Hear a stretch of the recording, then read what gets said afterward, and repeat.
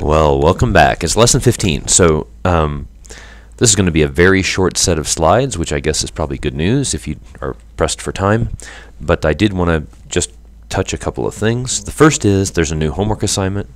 What I thought I'd have you guys do is to look at the Zeeman effect and notice that Griffith's states 7 and 8, the one he calls psi 7 and psi 8, go from two specific low field states to two different high field states. What I want you to do is to look at the eigenvalues listed on page 283 as a function of beta, and the information from page 281 that describes what states 7 and 8 actually are and how they're defined in the J basis. And I'd like you to identify what are the low field states, what do they correspond to, definite values of what observables, and then in the high field limit, what do these two particular states correspond to in terms of their quantum numbers and their observable values. So that's the idea. Just write out in words, I guess, with any justification you can based on the equations. Then the second part of the homework is to begin our study of the polarizability of the infinite square well. Now this is kind of a toy problem. It's not something anybody probably actually does, although with nano technology and quantum dots and so on, I guess this might be not too far off from something you might actually do. But the notion is this: you get an infinite square well, you apply a potential that produces a constant force to the left in the infinite square well, and I'm going to represent that as a potential that's balanced. It has no net potential. The average potential over the entire well is 0. So the reason for that is simply that it doesn't affect the energy of the states to first order, and all I care about at this point is the ground state. So I'm just going to have you guys study the ground state perturbations, what happens to the ground state wave function, what happens to the ground state energy under the influence of this perturbation. And the answer is, to first order, not much goes on.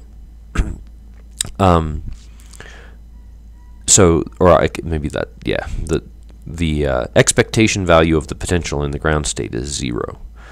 So, but what we can do is look at the second order non-degenerate perturbation theory and energy, and the first order non-degenerate perturbation theory, what is the effect on the wave function, and that's what I want you to do this week. So ultimately, once you get the wave function, you can also estimate the electric dipole moment after the perturbation is applied, and see that there's an induced dipole moment that isn't there in the ground state before the perturbation is applied, but after the perturbation is applied, then you get a dipole moment.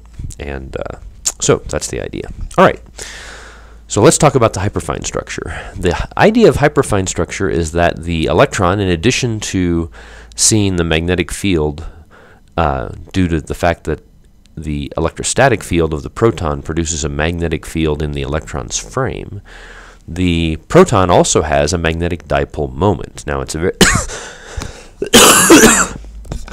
it's a very tiny dipole moment, but it's there nonetheless.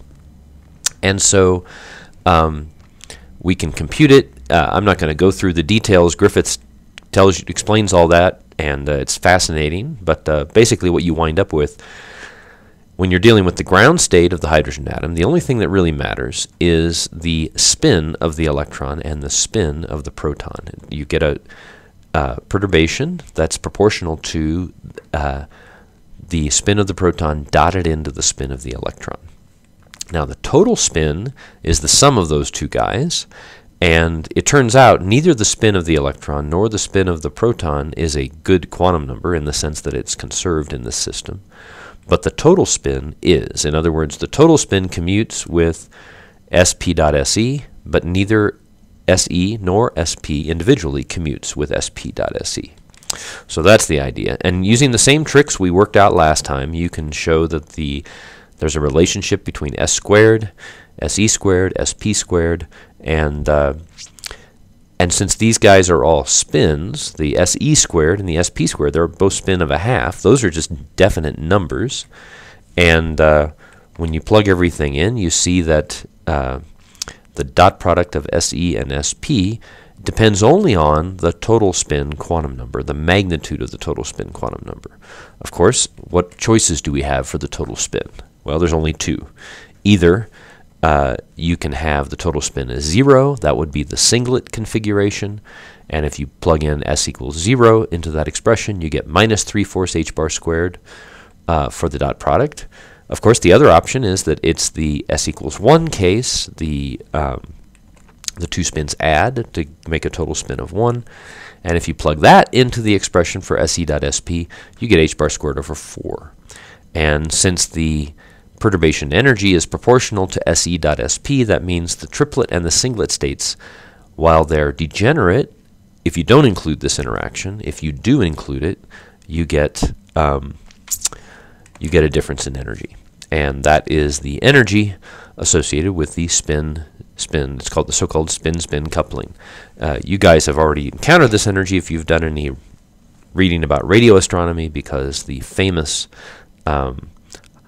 21 centimeter line of hydrogen is exactly this transition. It's the transition from spins aligned to spins anti-aligned. The aligned spins has a lower energy. The anti-aligned spins has a somewhat higher energy. So there we have it. And then I just want to point out, we haven't really officially started this section yet, but the idea behind this section is so easy that I just wanted to go ahead and say it and kind of get you started on that.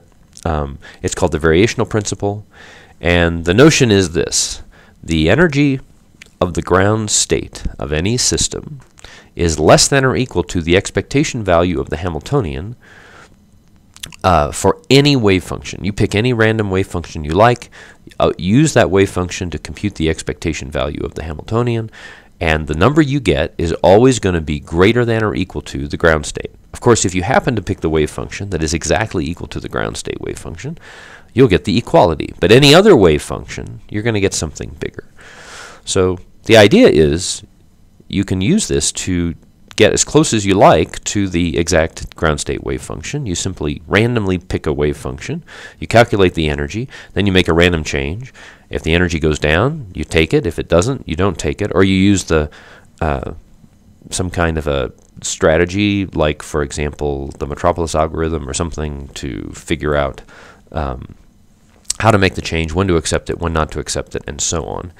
And eventually, you will find a wave function that is arbitrarily close to the exact ground state wave function. That's the idea. All right, we'll see you guys next time.